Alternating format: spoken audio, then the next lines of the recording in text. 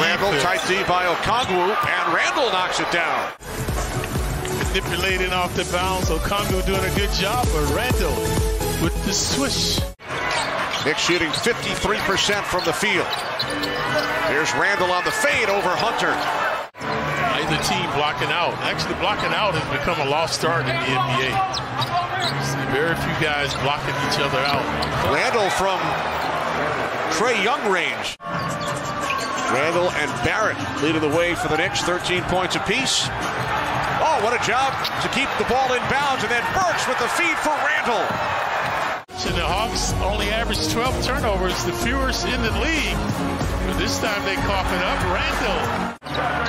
Hawks are going to make him earn it now. See the Hawks up to the challenge.